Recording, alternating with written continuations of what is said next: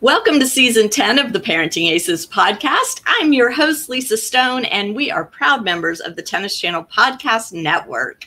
I am thrilled this week to be talking with Mark Merklein and Matt Daly about a very cool new product out there to help not only beginning tennis players, but tennis players of all levels improve their technique and have more success out on the tennis court, which of course we all want. Before I bring these two gentlemen on the line, I want to just remind you, if you haven't yet become a premium member of Parenting Aces, we'd love for you to do so. Just go to parentingaces.com and click on the join button. You have lots of options there. And we have so much stuff coming up. By the time this airs, I think we will be through with national hard courts, but be heading into the US Open Juniors. So lots and lots of tennis happening around the world and lots of coverage coming from Parenting Aces. So if you are going to be traveling to different tennis events, please let us know. We'd love to say hello in person. It's always fun to meet members of our community. And we're out there, out and about, not going live to the US Open this year because they're limiting media. But I do have remote credentials, so we'll be covering the junior event for all of you, as I have over the past 10 years. So crazy, crazy. Anyway, without further ado, let me get Mark and Matt on the line. I've got to unmute these guys. Gentlemen, welcome to the podcast, and thank you so much for joining us. Thank you. Appreciate you having us. Good to see you. Yeah, thanks for having us, Lisa. Yeah, appreciate it. Yeah, absolutely. So you guys both played college tennis. You have had incredible experiences throughout your tennis career, starting from a young age, continuing now into obvious adulthood. For those of you watching on the video version, you can see these guys aren't junior players or college players anymore. They're a little past that. But but recently, you guys decided to partner up and create a product, a tennis product. Mark, I'm going to start with you. Can you explain to us how you guys came together and made the decision that the tennis world needed another product to help players improve technique and improve their play? Well, thanks, Lisa. I know, Matt has been the one pushing this along, and he started probably 3 to 4 years ago with the idea. And Matt and I go way back, and we've talked about it. And he was just he's really a grip guy and believes that to reach your full potential, you have to give yourself to be in a range of a certain grip. And he just was like, Mark, there's nothing out there like this or a really good teaching tool for grips. And he started, and we started together actually in the kitchen, making molds, permanent molds on rackets and learning as we went, and then starting using them with our students. And we found that it really cut down the time that it takes to learn. And awesome. Matt was right. And we just, continue to practice with it, do research with the product, and then it kind of was born from there. So Matt, GripMD is the name of the product. Yep. What is it about learning proper grip technique that can make or break a developing tennis player, whether it's a kid or an adult?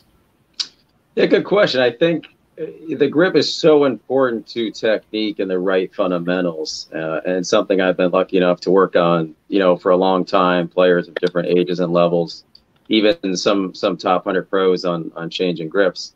But a lot of times they're teaching around the grip. So say on the serve, your grip's a fraction off, your elbow's going to drop, your toss might go a little bit left, your contact point will be low. And then they're going to be teaching elbow up, move that toss higher, get your contact point up. When the reality is, if you get someone in the right grip, those things will fall in line. So it's just so important to teaching. And I think it's the place that teaching should start.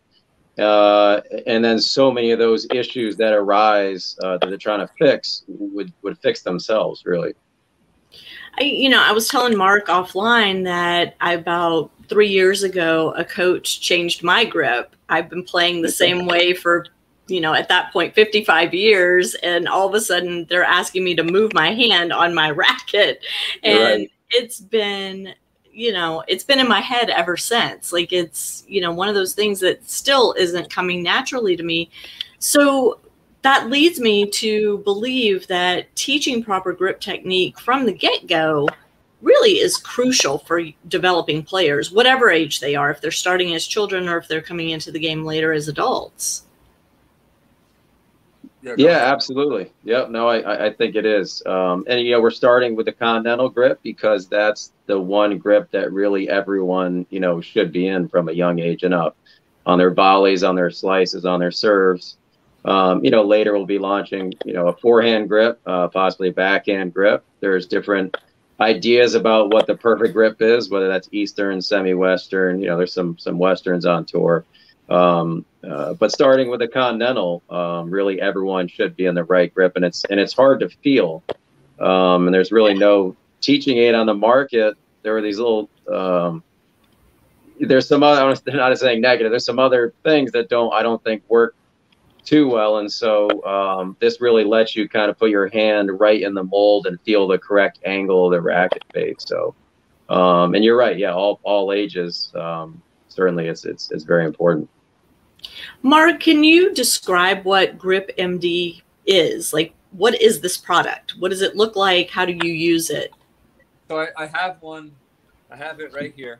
Okay, great. So for those of you listening to the podcast on an app, you need to go watch the video version on ParentingAces.com or on our YouTube channel so you can see this thing.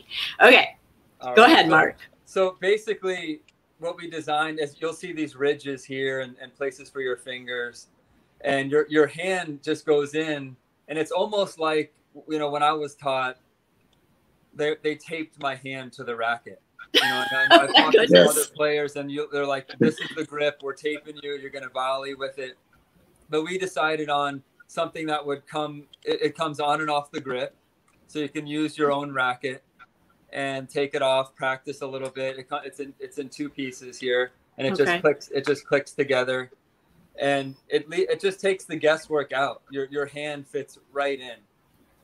Right into the mold. So I'm trying. Is there a lefty version and a righty version, or can it just flip over? So we're discriminating a little now against the lefties, but that's going to change. Oh no! I know. So we're right now Continental we have all the grip sizes from size 0 all the way to 4.5 size grip. So we take care of most of the grips, but we're just not lefty, and as Matt said, we're going to get into other shots, forehands, backhand, semi-Western, Eastern, that sort of thing. But we wanted to start Continental because we feel like that was just probably the most important one for teaching and just getting people, giving them the ability to learn how to slice, to serve the right way, volleys, forehand, backhand, overheads, shots on the run.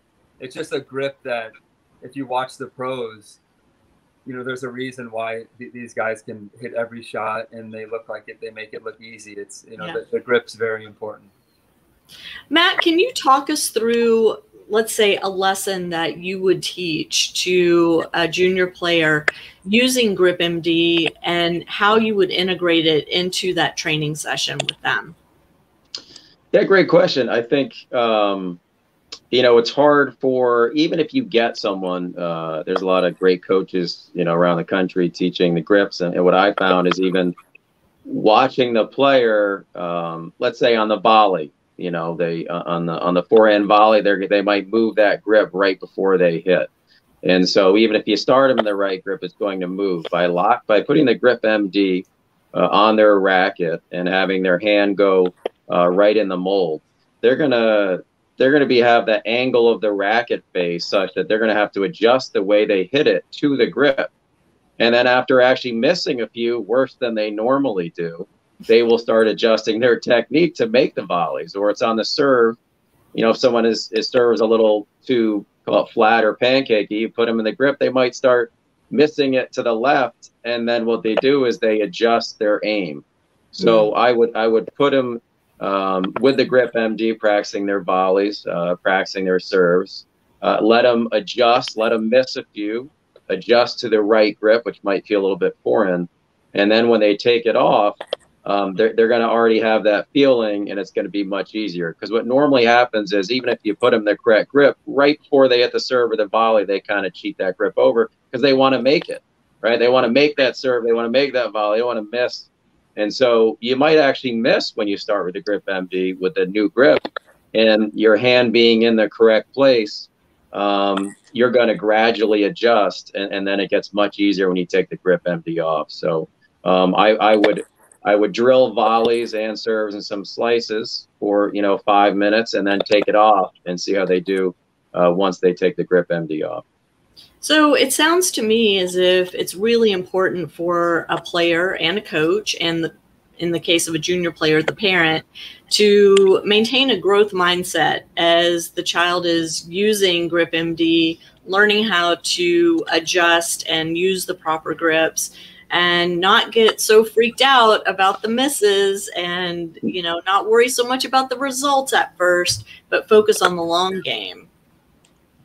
Yeah, I think so. And I actually think, with the Continental grip, it's going to cut down. The great thing is it cuts down on the time to change your grip. So it used to take me a little bit longer. I'd have to keep, I have a lesson once a week. And even if I could get them in the right grip, they come back a week later and they're in the wrong grip. It's like, oh man, a whole week went by. Then I give them their 1 week lesson, and then they come back. And so this way, it actually cuts down on the time. And I think you'll find with a Continental grip especially, a growth mindset's important, but they can get it fairly quickly with this grip change. I mean, I even coached a player who in the off season changed their serve grip, a top 50 player in the world. He changed his serve grip in the 6 week off season that he had. So, and that's going out with massive pressures. So It can be done in a short period of time, as long as they're using the right grip. That's the problem, is when they don't have the right grip, then it takes a long time and gets very frustrating. Mark, what are some of the mistakes that you guys have seen in terms of players coming to you that haven't been taught proper grips and having to kind of unteach and then correct and have them relearn with the proper grips?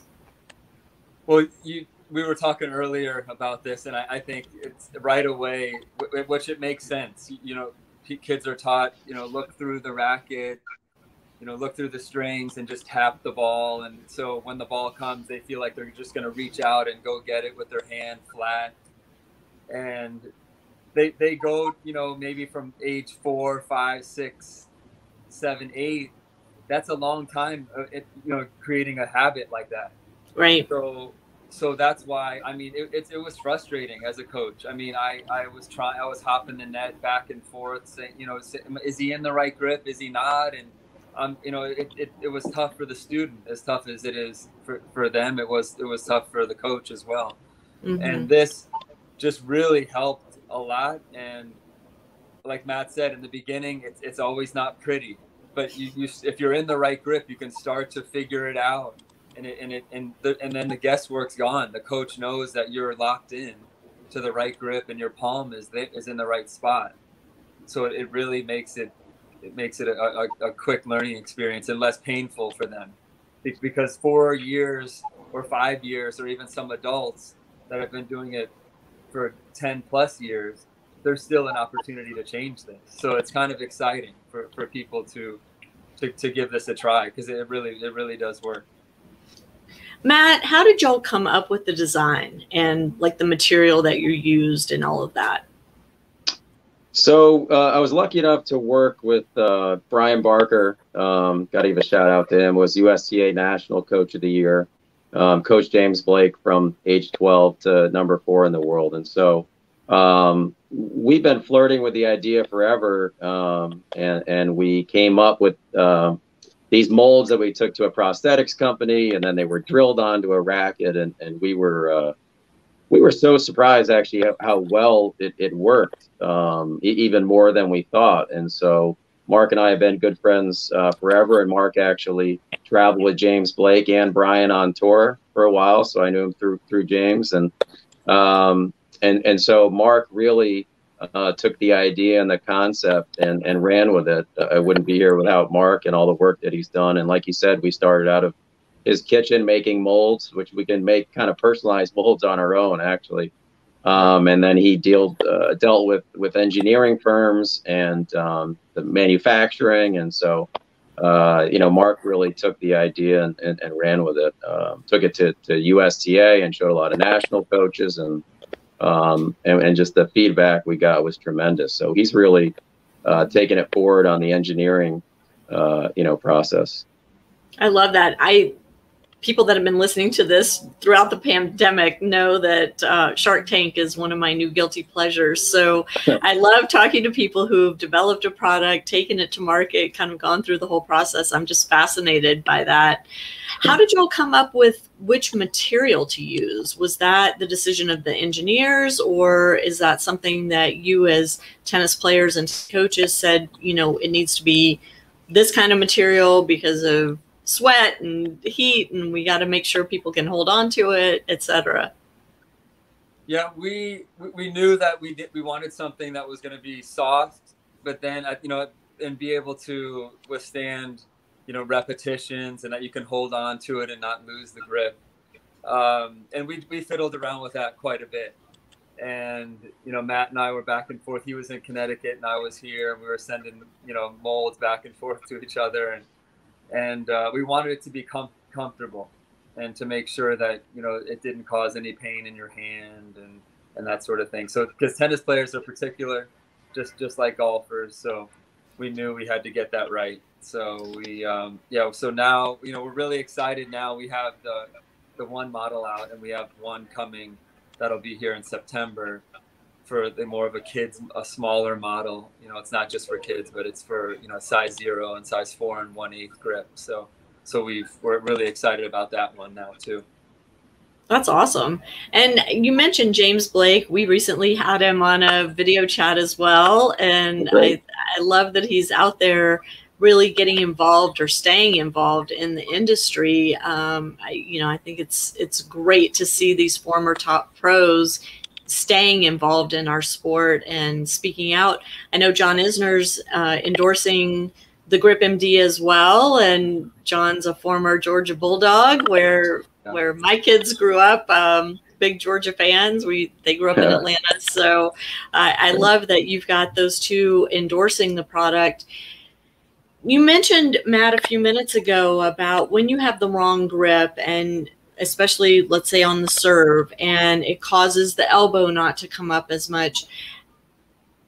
One of the things that kind of popped into my brain is then not only is your technique off and maybe your shots are off, but it could also lead to injury, correct? And so that's yet another reason to get the grips right from the get-go.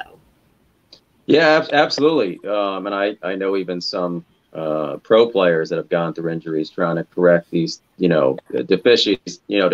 And sometimes I'm on the outside looking in, so I'm pretty careful about, what I say. But you'll see some injuries that can be prevented, because when you're in the right grip, just biomechanically, everything's going to work more efficient. And, this is great for beginners, but you'd be surprised how many good players. It's just, if you're like a fraction off, a fraction is too much. So that's why there's the palm placement and the ridge on that racket will put you right in the perfect place. And it's not always a coach's fault. The kids will cheat over a little bit. It looks good from the top, and then they cheat one little part of their hand over, and then it throws everything off. So and then they're adjusting to it, and absolutely it can lead to injuries. You see on the forehand too. I traveled with a pro who had kind of chronic bicep tendonitis from a big Western grip. And by that point, you have what you have on the tour. So, you're absolutely right. 100%. Yeah.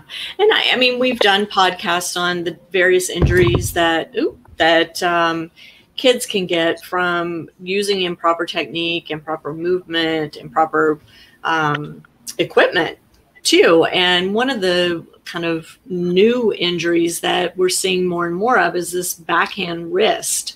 And a lot of that, has to do with grip as well. So are you finding that as players are using Grip MD, that they're reporting back that they're having maybe less discomfort, less pain after playing?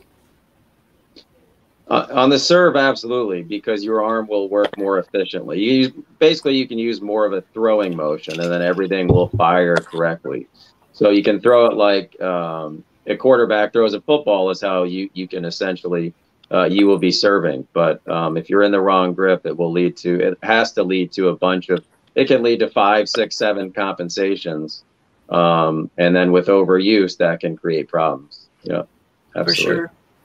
Mark, is GripMD something that's widely available now? Is it something that coaches are buying or individual players are buying, or are you seeing a combination?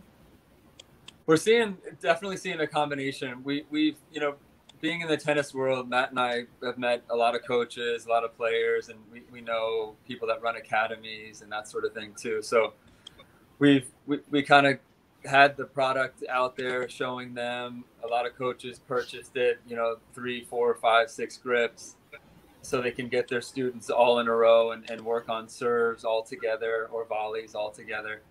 But I'm also seeing like a lot of adults coming and trying to make the change, and they'll send videos and actually at the club they'll come and talk to me, some of them, and I tell them, look, it's a struggle a little bit at first because you've been doing something so long, but they all want to get better and they want to learn how to hit that slice on the serve or be able to hit a kick serve, and you just can't do that when they're playing with a semi-Western grip on all their shots. So we've seen a lot, and Matt and I have used it with all ages. If you watch some of the videos, you'll see a lot of, basically from I would say like 7, 8 years old all the way up, so I'm excited about it, and I know I know it works, so it's not like I'm, just making something up. Grips are very important, and I've noticed just in my private lessons how much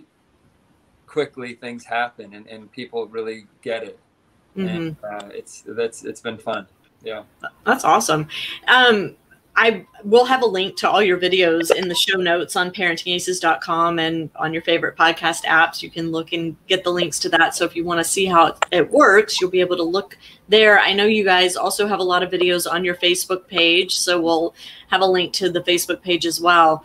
Is GripMD something that I could go out and buy for my kid, put it on their racket, send them out to the court, and let them work on let's say their serve without a coach present? Or is it important to have a coach there guiding them as they're working through the grip change? Matt, you want to take that one? Yeah, sure. Yeah, I would say absolutely they can work on their own. I think, with a coach can be valuable, especially if they've been working on those changes with the coach. It just makes it a little bit easier for the coach. It makes it easier, for myself. But something they can do on their own as well. The Continental for the serve is obviously really important. And so anyone can go out with a bucket of balls and really improve their serve. No question. Take their time, hit 5 or 10 minutes of serves with the GripMD on, take it off. And they can repeat that process a couple times. And same with the volleys, as long as you have someone that can feed you some balls or a ball machine. Absolutely, you can work on it, by yourself. And that's the great thing. Like I said, I would see my lesson. I felt like I was making real progress. They came back a week later with a different grip, and then I wasn't totally starting over, but you're trying to build it back. And so it actually helps if they use it on their own in between lessons, because they won't lose the feel of the right grip. That's the hardest thing teaching grips, is getting someone to commit and stay in the right grip. If they do, that process becomes much shorter and easier.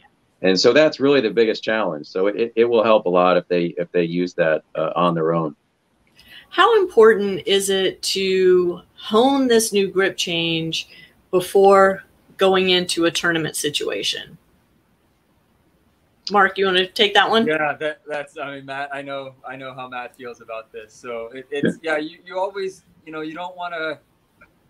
As a player, Matt and I both feel like sometimes coaches are guilty of just trying to fix everything and going to 3, 4, 5 things and working on serves and volleys and topspin backhands and all of these shots, and the kids go to the tournament and they're still thinking about all the pointers you gave them. So we like to give, one or two pointers and then work on those and know that it's going to, it takes months to develop these skills. Mm-hmm. But if you're going to use this as a teaching tool, and say you have a player that's, in the boys 12s and he has a national tournament coming up and he's in a semi-Western grip, it's probably not wise within, that week to probably go and try to use it. But when there's, you have a few weeks and you slowly start to introduce this at the net with just volleys and maybe overheads, and let them feel what it's like.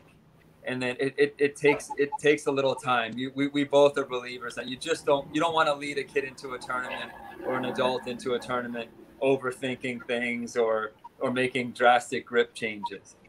So, but like Matt said, in the off season, we've worked with players, and he's worked with top players that have made changes in a few weeks and then gone out to play for, it's their livelihood. They have to be ready. They have to be prepared. There's no excuses. They've got to be ready. So, it can happen, but that was a long-winded answer of just sometimes coaches, and I am too. I want to solve all their players' problems in a day, and it just doesn't work that way. It takes time. It takes time to build the right fundamentals and technique. Well, and I want to, the reason I asked the question is I know a lot of times, as parents, we see that our kid is learning something new in their drills or in their private lessons. And, we think, oh, they're doing great in the lesson. Let's get them signed up for a tournament. Yeah. And sometimes you really have to take a step back from competition and give the player time to hone the skill, maybe set up some practice matches for them so that they can, start playing points and be in live ball settings, but not have the pressure of tournament ranking points or UTR rating or any of that on the line, as they're developing this new skill and really perfecting it. It takes time. And it's a weird grip changes. It's really awkward at first. Mm-hmm. It is. Yeah. Matt, go ahead, Matt. You have. Yeah, no, you're absolutely right. Grip changes can take time. I mean, Continental a little bit less than other. Ground stroke is a much bigger commitment, and I know we plan on doing at least a forehand model and probably a backhand model as well. Continental, you can get quicker. I will say, especially on the serve, because you're standing, right? You're not forehand because the ball's coming fast. You have to react. You're moving. Ground strokes, you got to find your grip really quick. Ground stroke grips have to be done with caution at the right time, with a break between tournaments. The serve grip especially, which is very important because you're standing there. I'm not saying change your grip and play a tournament the next day, but in a couple of weeks, if you're in the right grip, it can be done. Obviously, the more time you have, the better. And great suggestion on practice sets, because that is the key. Do it drilling, and then you do it live ball. And as you mentioned, doing practice sets. And if you're comfortable, go play a tournament. If you're not, then there's no rush to get back. Go play a tournament when you're 100% comfortable. So it cuts down on the time, but as Mark alluded to, and you did as well, it should be done at the right time. Absolutely. So how do people find Grip MD? Where can they purchase it? How much does it cost? All of that good stuff. So we're right now we're online, and the website is thegripmd.com, and we are just getting into a few stores, some tennis shops in Boca, that sort of thing. But we're gonna start. You'll start seeing it at country clubs a little more. But the best way to get it is online. And the price right now for the junior model or the smaller model is $25. And a pre-order sale is $25. And our first Grip MD, which covers grip sizes 4 1/4 to 4 1/2, is $39.95. And they can just order it direct through you right now. And you guys graciously offered to do a discount for the Parenting Aces premium members. So for you premium members watching or listening, make sure to check out our member discount page and get the code so you can order at a discounted price, which is really awesome. Thanks, you guys, for doing that. Thank you. Thank you. Absolutely. Thank you for having us. Yeah. So what else do we need to know about GripMD? We know you're coming out with a junior model soon. You're coming out with ground stroke models in the near future, hopefully. And this is something that parents should get for their kids and send them out to the court with a bucket of balls and a ball machine and let them get started and start feeling that proper continental grip as they're hitting serves, overheads, volleys, etc. What else? Well, I would say you want your kids or even if you're an adult playing, you want to see how good you can be. And you know, I'd hate to have you go out there, practice, and you get stuck and your level, you know, you see people pass you by or, you know, if you're a young player and you want to play in national tournaments and maybe one day play college and your grips are just, and you know they're everywhere and they're not set to the right right technique, you're probably not going to be the best you can be. And that's and I know, you know, Matt can talk more about that, but I know that's what initially with him being so invested in grips and helping kids and being a coach first, that's why he came up with this product. Matt, what you got to add? Yeah, no, I think that's right. I think, you know, worst case scenario, if you buy one, you find you're in the perfect grip, which most aren't to a T. I'd say, gosh, 95% aren't in the perfect grip. You know, I just think it can really help. And for coaches out there, you know, in academies, I think it's great as well. So yeah, I'd say the videos are helpful if you're looking for good drills to do along with it. I know a lot of really good coaches that have their own drills that can work with the GripMD, but check out our YouTube and our website. I think those videos will help get you on the right path when you're using the GripMD. And those videos are good for junior coaches to watch and learn from as well, right? So if they're implementing GripMD in their lessons, then those are drills that they can utilize as well. Definitely. Absolutely. Yeah. Okay. Absolutely. Cool. Well, guys, I can't let you go without giving a shout out to your alma mater. So, Mark, you went to University of Florida. Yeah. Shout out to the Gators. National champions this year. So were you there? I went. Yeah, I brought my daughter with me and to see Coach Shelton and Pearl, and it was amazing. Yeah, and Tanner Stump, what a great job they did, and was so proud of their guys. And I mean, lastly, to see Ben Shelton, who when I was coaching at Florida was just this little guy running around, and for him to clinch the win, and it was amazing. Absolutely, I'm so happy for them. Yeah. And Ben's having a great summer too. So yeah, continued success to him and to the Gators. And Matt, you went to Notre Dame, and shout out to Notre Dame. Yep, to the Fighting Irish. I was actually lucky enough to play with Ryan Satry, who's a coach now, and oftentimes he was 2 in the country, right behind my good friend James Blake, who was 1. So I was lucky enough to be teammates with Ryan Satry for 3 years at Notre Dame, and now he's the head coach and doing a great job. And I actually sent a couple players his way who have really blossomed, one of them top 5 in the country. So the program's in good hands, and I think he's going to take the program much higher and to try to chase those Gators, Mark. Yeah. We're on your tail. Don't get too comfortable. We're on your tail. That's right. That's right. Well, guys, thank you so much for coming on the podcast and for sharing Grip MD with the Parenting Aces audience, and for the generous discount that you'll be offering to our premium members. Again, to our listeners, make sure you check the member discount page if you are a premium member already. And if you're not a premium member, now's a great time to join. You got an even more incentive to get that going.